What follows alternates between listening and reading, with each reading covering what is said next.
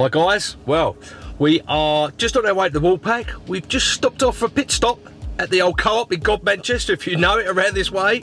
We've got ourselves a biscuit in a week, and I'm looking forward to getting down to WoolPack and see if we can bag one of them gnarly carp out of there, which haven't been serving me too well recently. I haven't been doing that too well.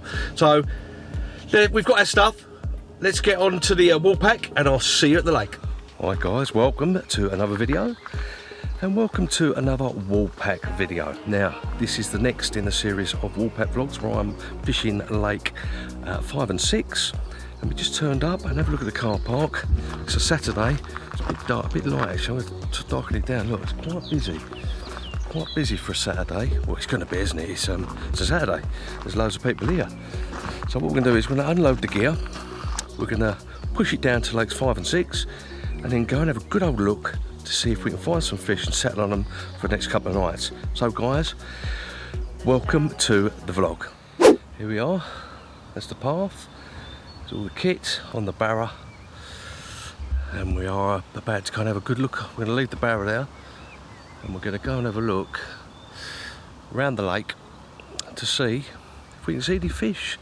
Bright sunshine, about 18-19 degrees. There's got to be something somewhere. I think the lake's pretty busy, so I think for tonight, the first night, I'm just going to have to slip in somewhere.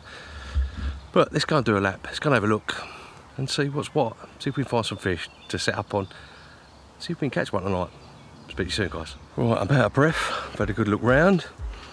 Lake's really, really busy. And this is one of the only swims that's free. Haven't seen anything in here, but opposite, let me show you. Opposite over there, you probably actually might be able to see if you've got a good look. But there's the odd fish milling around, and there's a gap at the end of the island there, and the fish can come through.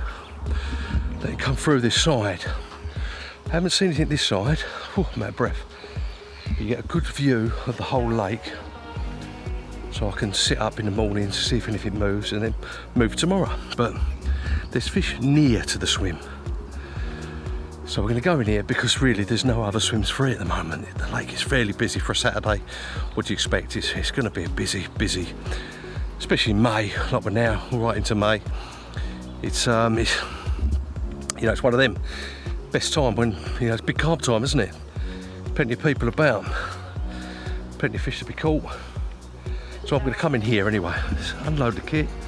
We've got, bloody hell, hour and a half till dark. Hour and a half till dark, so I've got to step on it a little bit really, find a couple of spots, try not to make very much noise, settle in for the night because we've got tomorrow. We can track them down properly tomorrow. Left it a bit late today, to be fair, but it's one of them things, isn't it? It's just the way it is. Busy at home, busy with kids and Mrs. B and everything like that. We got here when we could, like most of you guys. We just go fishing when we can. Right, I'm going to unload the barra. I'm going to get the rods out, find some light looking spots, settle in for the evening. See you in a while, guys.